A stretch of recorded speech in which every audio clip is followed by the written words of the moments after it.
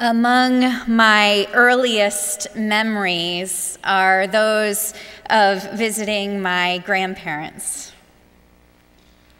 I recall one visit when my cousins and I were riding bikes up and down the sidewalks in the neighborhood. It is a common childhood memory. I was riding an old tricycle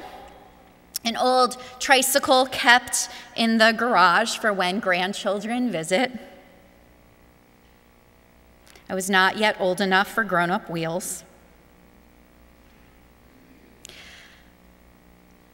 On this particular day, in this particular early memory that I have, the front wheel of this tricycle was very squeaky.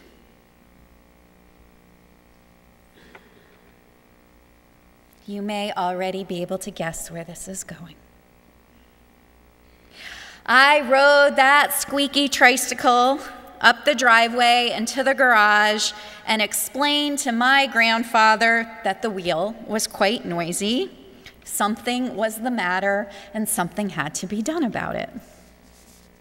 So my grandfather got out an old oil can. You know those old oil cans with the long, narrow spout? Like that was needed for the Tin Man in The Wizard of Oz.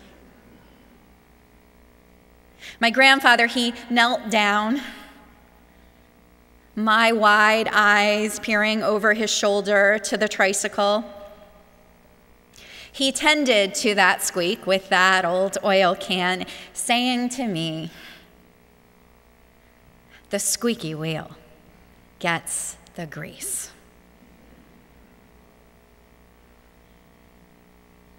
It was the first time I recall hearing that expression, that well-known idiom. Good experiential education. The squeaky wheel gets the grease. If one is loud or noisy, that's where the attention goes. That's how the problem gets solved. I didn't understand it as a negative or a positive statement. It was a neutral statement. One speaks and one is heard. Squeaky wheel equals grease. If life were only so simple. If we only and always knew how best to advocate for ourselves and others, if things always turned out the way we wanted, we know, yes, that the squeaky wheel does not always get the grease. Oftentimes I feel it can be drowned out by a chorus of like the Rolling Stones. You can't always get what you want. And in fact, sometimes a squeaky wheel is just squeaky, and some wheels never get a chance to even squeak.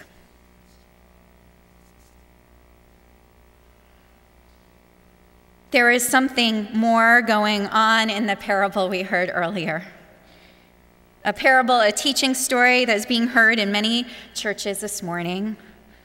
Those words about the city, there was the widow who kept coming to the judge saying, "Grant me justice against my opponent." For a while he refused, but later he said to himself, "Though I have no fear of God and no respect for anyone, yet because this widow keeps bothering me, I will grant her justice so that she may not wear me out." There is something more to the story than a squeaky wheel getting grease. That expression just doesn't cut it. In the context in which that text would have been shared, the woman, due to her social status, her gender, would have typically been unheard. There would not have been space for her voice. It is also a story, an example of someone finding her voice and doing so with a passion for justice.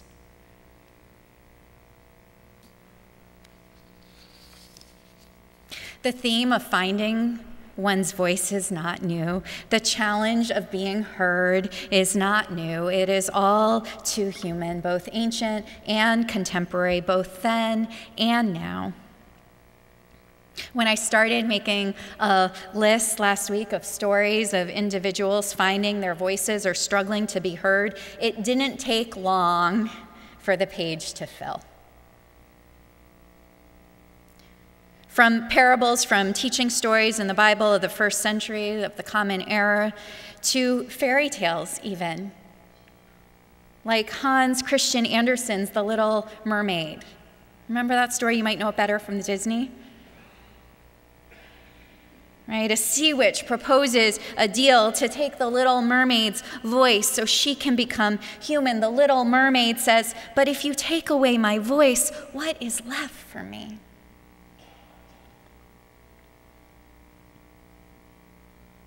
Fast forward to another century. Carol Gilligan, in her book back in the early 1980s, the book In a Different Voice,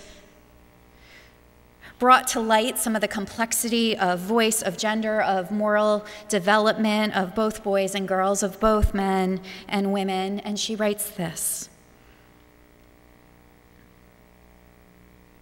quote, "To have a voice is to be human. To have something to say is to be a person. But speaking depends on listening and being heard. It is an intensely relational act." She continues, "By voice, I mean something like what people mean when they speak of the core of the self. Voice is natural and also cultural." Unquote. Fast forward again to last year when a young girl from Pakistan named Malala was shot for speaking out on a girl's right to education. Her voice and story is once again filling the airways in recent days. Her voice saying, asking, "Why should I wait for someone else? Why don't I raise my voice? Why don't we speak up?" she says. Inspiring.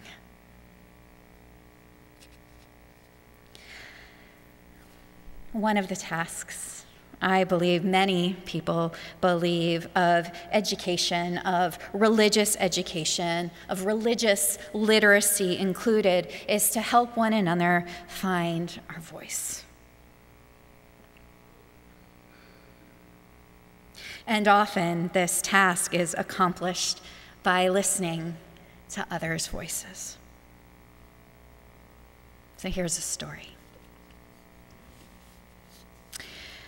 It's over 12 years ago now. It was the summer of 2001. I worked as an educator at a pilot program of an interfaith initiative in upstate New York, where a group of teenagers gathered together for 2 weeks of interfaith dialogue and living together in community.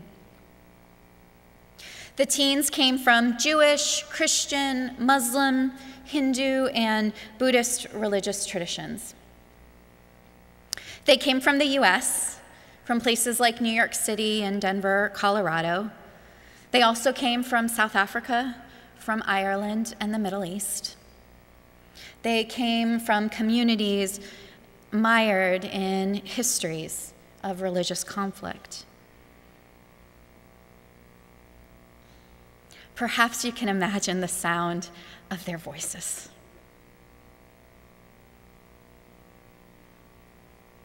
They're mostly tweens and teens, that time when, for some of the boys, their voices were literally changing, and where for some of the girls, that trajectory that sometimes happens right about that age when they start to shrink, start to lose their voice.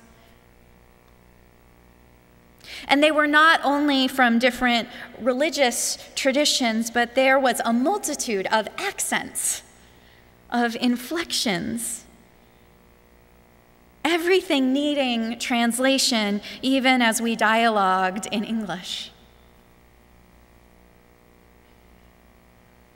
And of course, they had the voices of their religious upbringing, as well as their own developing questions and experiences, coming into contact, into encounter, into meeting with voices very different from what they were accustomed.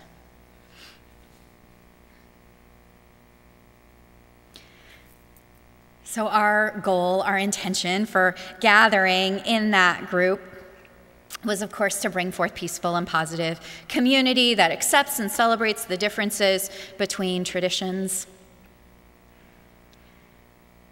We made all sorts of mistakes, myself included, trying to learn how to talk with one another.